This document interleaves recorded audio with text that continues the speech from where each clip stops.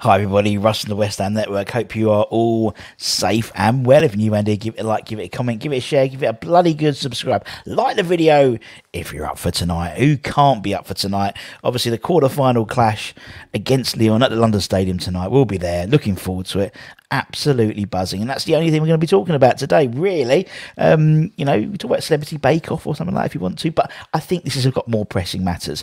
And I bring with you today the 7th of April's edition of Hammer's Headlines, where we take the news that affected West Ham and present it back to you in association with the boys over at kumb.com. Go check them out and go and leave a comment on their forum and their YouTube channel and all the news content they have on their website. All good lads.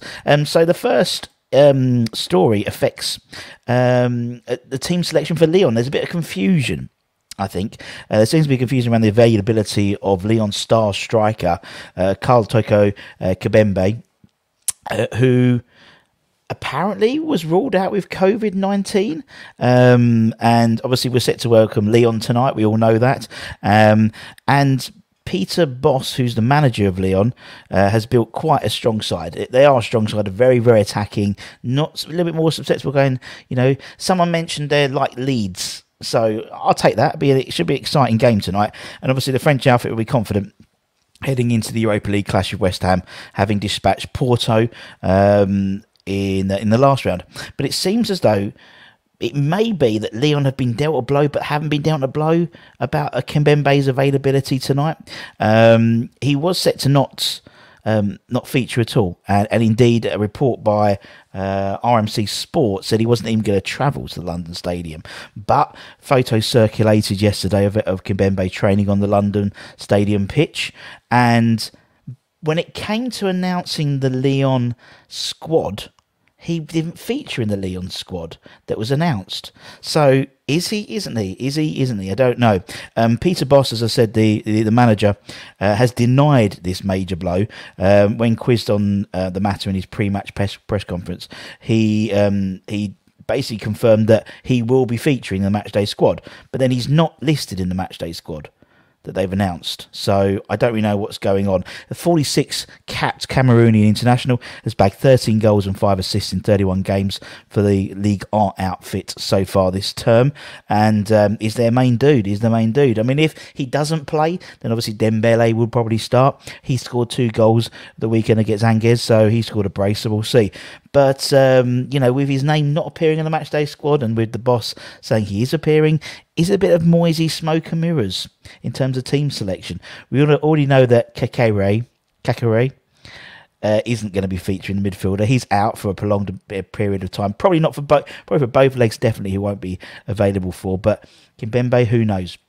The next story involves the Windfall around the involvement in the quarterfinals. So apparently we'll pick up another 1.5 million euros for our involvement in the quarterfinals of the Europa League tournament. So far the club have earned around 10 million quid for taking part.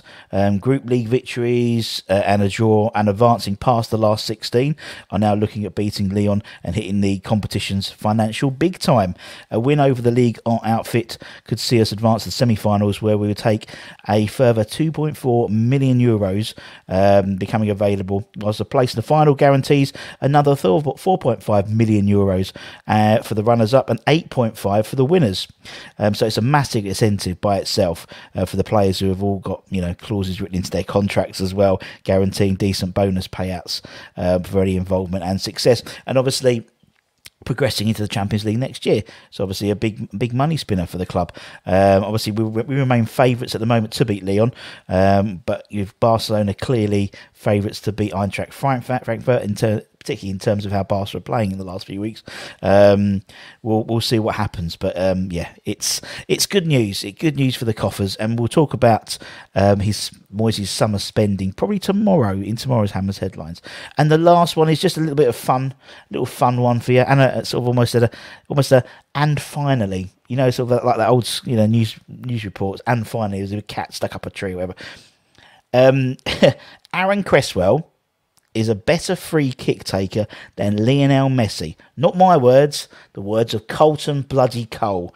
Once amongst the conversations of the greatest dead ball specialists of all time, Messi is yet to find the net from a free kick at his new club PSG. The silky magician surpassed long-standing rival Cristiano Ronaldo for set-piece goals when he netted his 57th career free kick for Argentina at the Copa America. Meanwhile, obviously, Cresswell bagged a sensational set piece the weekend against Everton. Maybe another one against Lyon tonight would be nice. And his free kick pedigree is significantly rising in the eyes of Carlton Cole. The former West Ham forward believes the Englishman is now greater than Messi as a striker of a dead ball. I'm just going to pause just to let that sink in. Responding to Darren Bent's claim that Messi is the best free kick taker, Coley told TalkSport, "What? You think Messi is better than Ward-Prowse right now? I'm not sure. I think Ward-Prowse is up there, but I'd put Cresswell above all of them." Although Cole's smirk at the end of the conversation confirmed he was trying to rile up his colleagues on the radio, he later tweeted, "Oh God, are people actually taking that joke seriously? What chance have we got?" I just thought I'd give you a little bit of fun, because all the nerves are going to start kicking in a minute, aren't they? For the Lyon game. As I said, if you are around here, give it a like, give it a comment, give it a share, give it a subscribe, and also, tune in at the end of the game. We'll be hopefully doing, if we win, a live reactions from outside the London Stadium. If you see myself and Anton walking around, talking absolute rubbish, feel free to jump in and have a word, and have a question with us, and have a chat. And I'll be back tomorrow for the Hammers headlines, and tomorrow lunchtime for the match day debrief. Getting nervous now. Anyway, so take care, everyone. Stay safe. Wash those hands. Stay lucky. Stay cheeky. And I'll see you guys very, very soon. Take care, my friends. Ciao, ciao for now.